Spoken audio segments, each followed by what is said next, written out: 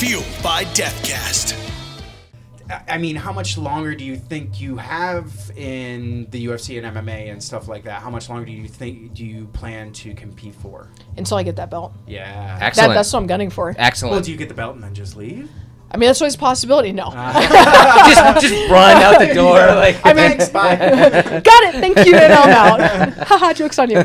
No, honestly, my goal has always been for the belt. Like once I actually started competing and I thought that, wait a second, I can actually do this.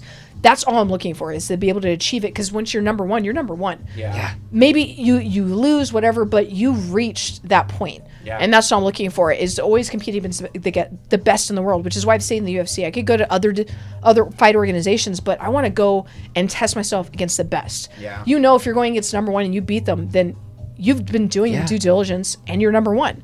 As opposed to where I'm like, I could fight in a local show against somebody that has a year of training.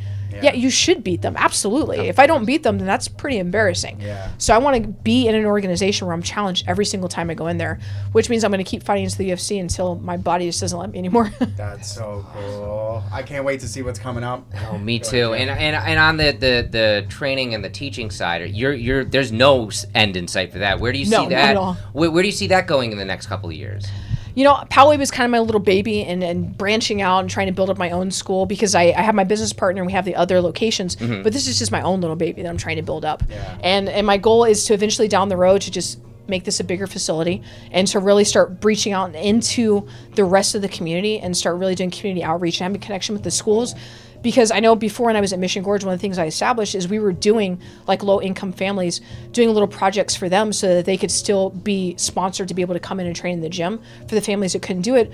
But the rule was, like, we're going to monitor your grades, we're going to check in with your school, check in with your parents. And I really want to build this back up and also do that with the community here, with the military personnel. Because I know for myself, when I got out, I was for over a year looking for a job, not only when I was in, but when I got out, to no success. Wow. And that's, that just makes you, like, if you're set on, I want to get out of the military and I want to follow my dreams, and you get out and you're like, pop, pop, pop, one dream after another is going away, it leads to a lot of vets to be depressed, and that's when you see them commit suicide, or they go back in, not because that's what their heart is and what they want to, but because the safety net they know is there.